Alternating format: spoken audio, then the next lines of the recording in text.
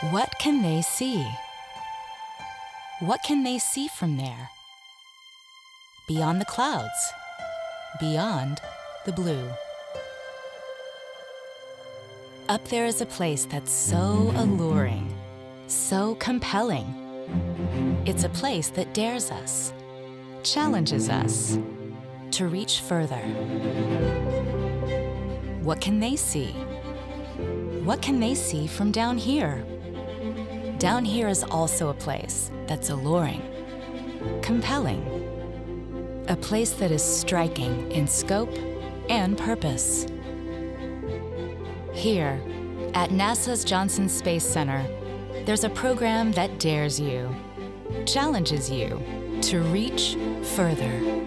I'm Sarah Wright. My name is Ben Peters. My name is Gabino Torres. My name is Laura Sarmiento. My name is Christina Dioja. My name is Sarah Brubaker. I'm an engineer in the Crew and Thermal Systems Division. ISS Safety Engineer. I'm a mechanical design engineer. Flight project manager and experiment support scientist. I'm an electrical engineer. A thermal technology development engineer. I found out about Haas from my high school teacher. My physics teacher, junior year of high school, basically forced me. I found out about Haas in a local community newspaper. The week I was here, absolutely incredible. I really loved getting the opportunity to come on site at JSC. It was a great opportunity to learn about my future career and what I wanted to do. So we worked on a robotic rover, and it was that problem solving that really grabbed my attention. I was on the GRAY team, which at the time was mission integration, so we worked with all the other teams to kind of compile our efforts on our project to Mars. You know, it was an exciting experience because I got to be with students that shared same interests about space exploration and about the future. I got a chance to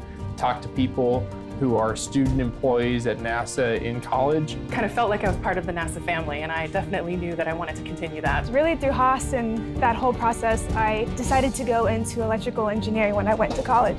Haas was amazing. It really put me on a trajectory to go to college and to focus on engineering and math and science. It ultimately is what kind of led me to decide, yeah, okay, engineering is what I want to do. Even if you're not sure if science and engineering is for you, you'll discover that there are many different careers that you can have and still have a place at NASA. New discoveries, innovations, and extraordinary out-of-this-world possibilities start here. Texas High School Aerospace Scholars wants the next engineer, the next scientist, the next innovator. Once again, the world awaits the remarkable, the impossible, the stunning. Texas High School Aerospace Scholars. This stage can be yours. The future awaits you. So, what can you see? What can you see from here?